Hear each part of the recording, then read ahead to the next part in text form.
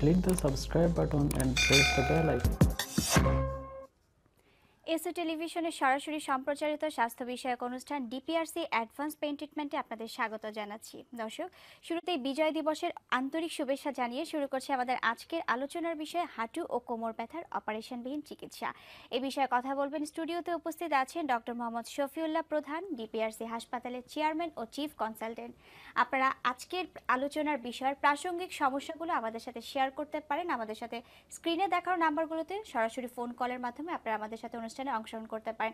এছাড়া স্কাইপে log in করে video কলের মাধ্যমে আপনারা অংশগ্রহণ করতে পারেন আমাদের অনুষ্ঠান। এছাড়া আপনাদের সমস্যাগুলো আপনারা ফেসবুকের মাধ্যমেও তুলে ধরতে পারেন। আমাদের ফেসবুক আইডি www.facebook.com/DPRC-AdvancedPain-Treatment। আমাদের আজকের আলোচনার বিষয় হাঁটু ও কোমর ব্যথার অপারেশনবিহীন আধুনিক চিকিৎসা। স্যার, আসসালামু আলাইকুম, কেমন আছেন? ওয়ালাইকুম সালাম, আমি ভালো আছি। স্যার, আমাদের বিজয়ের মাস চলছে। লাখো শহীদের প্রাণের বিনিময়ে, রক্তের বিনিময়ে আমরা পেয়েছি স্বাধীন বাংলাদেশ। পৃথিবীর বুকে জন্ম নিল স্বাধীন বাংলাদেশে। অনুভূতি সম্পর্কে শুরুতেই জানবো। হ্যাঁ, অবশ্যই এটা আমাদের জন্য অবশ্যই গর্ব করার একটা মাস, কারণ দীর্ঘ কয়েক মাস মুক্তিযুদ্ধের পরে দেশ স্বাধীন হয়েছে এই মাসে।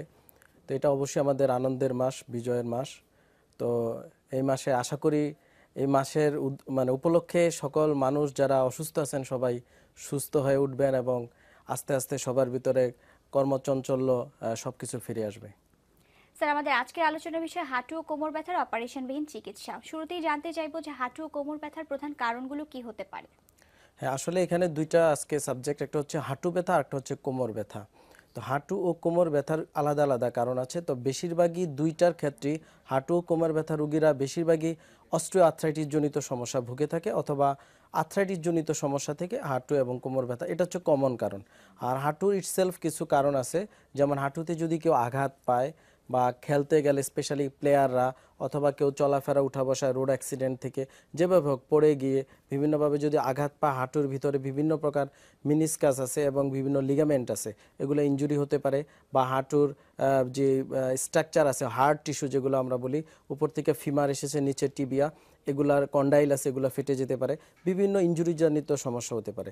তাছাড়া হাঁটুতে বিভিন্ন আর্থ্রাইটিস থেকে, যেমন এজিং প্রসেসের কারণে যেটা অস্টিও আর্থ্রাইটিস, রিউমাটয়েড আর্থ্রাইটিস, বিভিন্ন আর্থ্রাইটিস থেকে হাঁটুর ভিতরে ইনফ্লামেশন হতে হতে এক প্রকারের প্রদাহ হয়ে সেখানে বিভিন্ন কার্টিলেজ থাকে, আপনি জানেন, উপরে এবং নিচে যে জয়েন্টটা তৈরি করার জন্য কার্টিলেজটা ক্রেকিং হয়ে এক প্রকার ক্ষয় হতে পারে, এবং ক্ষয় হতে হতে আস্তে আস্তে জয়েন্টটা নষ্ট হয়ে যেতে পারে, এবং ভিতরে যে সাইনোভিয়াল ফ্লুইড থাকে বা যেটা পিচ্ছিল পদার্থ থাকে, যেটা গ্রিজ হিসাবে কাজ করে আমাদের জয়েন্টটা নড়াচড়া করতে, এটা শুকিয়ে যেতে পারে এবং আস্তে আস্তে বিভিন্ন সমস্যা তৈরি হতে পারে। তো কারণগুলো যদি আমরা দেখি, বেশিরভাগ কারণ হচ্ছে হাঁটু ব্যথা রোগীদের যে আমরা অস্টিও আর্থ্রাইটিস জনিত সমস্যা, তাছাড়া বিভিন্ন ব্যথা থেকে হতে পারে।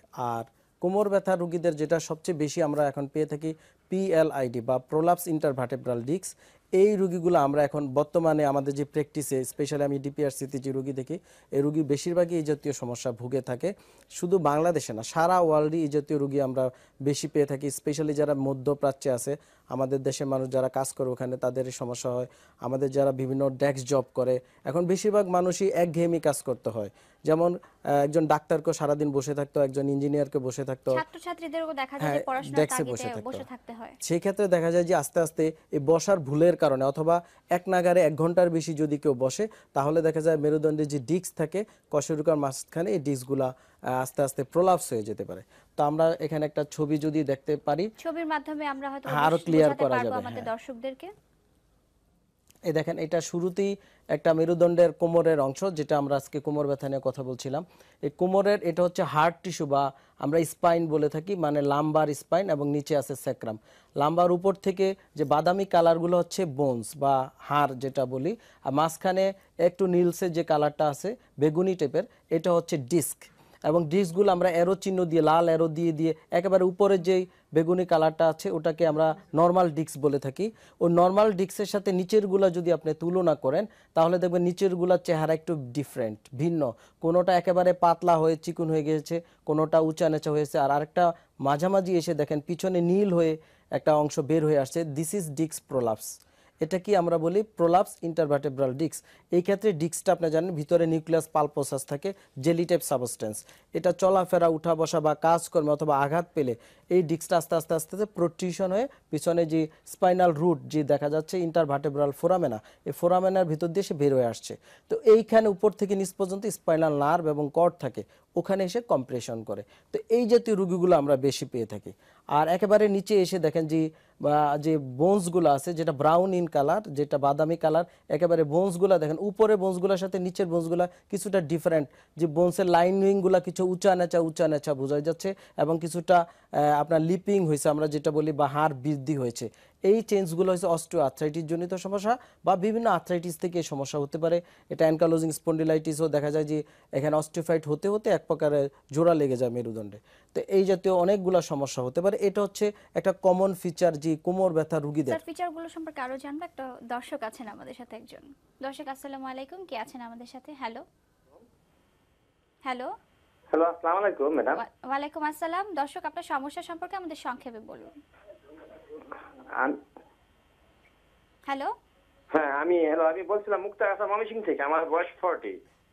আমার ডান পায়ের হাঁটুতে ব্যথা করে। ব্যথাটা যখন ডান পায়ের হাঁটুতে আসে তখন অটোমেটিক্যালি কোমরে আসে যায়। আর অটোমেটিক্যালি আবার কতদিন পরে এমনি কমে যায়, কিন্তু ব্যথাটা যখন হয় তখন আমার খুবই কষ্ট হয়। আচ্ছা, আপনার হাঁটু থেকে কোমর পর্যন্ত ব্যথাটা হয়? জি। আচ্ছা জি, দর্শক আমি উত্তর দিচ্ছি। আপনাকে ধন্যবাদ, আমাদের সঙ্গেই থাকুন স্যার। ওনার যেটা সমস্যা এটা বুঝেই যাচ্ছে মেরুদণ্ডের সমস্যা। আসলে বেসিক্যালি হাঁটু ব্যথা হয়, কিন্তু এটা যখন ব্যথা হয় তখন কিন্তু কোমর পর্যন্ত ব্যথা হয়। এটা আপনি জানেন রেফার্ড পেইন। যদি কোনো নার্ভ রুট কম্প্রেশন হয়, যেটা আমরা ডিস্ক প্রোলাপস নিয়ে কথা বলছিলাম, যে ডিস্ক যদি প্রোলাপস হয় তখন নার্ভের উপরে কম্প্রেশন হয়। এবং কোমরে যদি নার্ভ কম্প্রেশন আপনি জানেন, এখানে সবচেয়ে বেশি যেটা হচ্ছে যে সায়াটিক নার্ভ, এই নার্ভটা কম্প্রেশন হলে সায়াটিক নার্ভ পায়ে চলে গিয়েছে এবং বিভিন্ন জায়গায় ডিস্ট্রিবিউশন দিয়েছে। যদি কোমরে কম্প্রেশন হয় তখন দেখা যায় হাঁটু পর্যন্ত ব্যথা হতে পারে according to nerve root compression. এখন সেটা হাঁটুতে হতে পারে, অনেকের পায়ের পাতা আঙ্গুল পর্যন্ত চলে যেতে পারে। তো দর্শক, যেটা আপনার সমস্যা এটা বুঝেই যাচ্ছে মেরুদণ্ডের এটা প্রবলেম। হাঁটুতেও কোনো সমস্যা থাকতে পারে, কারণ আপনার যে এইজ 40, এই যে পুরুষদের সাধারণত আস্তে আস্তে ডিজেনারেটিভ চেঞ্জ হয় বা আমরা ওখানে কার্টিলেজ ক্ষয় হতে পারে বা ইরোশন হতে পারে হাঁটুতে। তো আপনার এই মুহূর্তেই একটা এমআরআই বা এই জাতীয় যদি পরীক্ষা করা যায় মেরুদণ্ডে, তাহলে আরও ক্লিয়ার হয়ে যাওয়া যাবে কি সমস্যা, অথবা আমরা কিছু টেস্ট করলেও বুঝতে পারি। আপনি একজন বিশেষজ্ঞ চিকিৎসকের শরণাপন্ন হন, আর এটা দিয়ে দীর্ঘায়িত করবেন না, আর এটা নিয়ে দীর্ঘদিন ব্যথার ওষুধ খাওয়া ঠিক হবে না। স্যার, আপনি যে বলছিলেন যে এমআরআই সম্পর্কে বলছিলেন, তো এই সম্পর্কে জানবো। আসলে চিকিৎসা বিজ্ঞানের উন্নতির সাথে সাথে এমআরআই এটা একটা মানে ডায়াগনোসিস টেস্ট, যে ম্যাগনেটিক রিজোনেন্স ইমেজিং। এখন এই একটা টেস্ট যেটা সারা ওয়ার্ল্ডে এখন খুব এটা প্রসার হয়েছে। এবং একসময় আমরা দেখেছি যেটা আমাদের দেশে সম্ভব ছিল না, শুধুমাত্র দেশের বাইরেই হতো। তো এখন খরচের ব্যাপারে এবং এটা দেশে কতটুকু মানে সম্ভব আমাদের দর্শকদের জন্য যদি একটু বলতেন। অবশ্যই। আসলে ম্যাগনেটিক রিজোনেন্স ইমেজিং এই জিনিসটা হচ্ছে আগে যেটা আমরা করতাম, যেমন মেরুদণ্ডে যদি কোনো সমস্যা থাকতো, সাজেস ক্যান্সার থাকতো, বোন টিবি থাকতো, অথবা এই জাতীয় ডিস্ক প্রলাপস যদি আমাদের শনাক্ত করতে হতো, লিগামেন্ট ইনজুরি, যে কোনো কিছু সূক্ষ্ম সমস্যা যদি আমাদের বের করতে হতো, তখন এই জাতীয় ইনভেস্টিগেশনগুলো ছিল না বা ডায়াগনোসিস করা সম্ভব ছিল না। আমরা মাইলোগ্রাম নামে একটা টেস্ট হইতো, যেটা একদিক দিয়ে কষ্টদায়ক, রোগীর মেরুদণ্ডে এক ইনজেকশন দিতে হতো, তারপরে স্ন্যাপ নিতে হতো। তো এবং ওটা আবার রিস্কও থাকে অনেক সময়, জানেন যে কোনো কিছু শরীরে ওষুধ ঢুকানো মানে একটা মানে নিরাপদ না। তো এখন ওই তুলনায় এই এমআরআই এই ডায়াগনোসিসটা এসে যাওয়ার পরে আমাদের রুগীদেরকে আর এই জাতীয় কোনো ইনজেকশন দিতে হয় না, আর আমরা খুব সহজেই মেরুদণ্ড হোক এবং কি হাঁটুর যদি কেউ ইনজুরি হয়ে থাকে, যে কোনো পর্যায়ে একেবারে ছোট ইনজুরিও আমরা অতি সহজেই শনাক্ত করতে পারি। আর এটা যে খরচের তুলনায় আমার কাছে তো বিভিন্ন দেশের বাংলাদেশি মানুষ বিভিন্ন দেশে যায় এবং এসে বলে, যেমন সাজেস যারা মিডল ইস্টে থাকে ওইসব দেশে দেখা যায় এমআরআই প্রায় 30 থেকে 40-45 হাজার টাকা নেয়। ওই তুলনায় বাংলাদেশের চিকিৎসার এই ডায়াগনোসিস এমআরআই অনেক কম, মাত্র বিভিন্ন ল্যাব ডায়াগনোসিসগুলোতে 5 থেকে 7 হাজার টাকার মতো নেয়। তো চিকিৎসা খরচ মানে ডায়াগনোসিসের ক্ষেত্রে এমআরআই খুবই বাংলাদেশে অনেক সস্তা।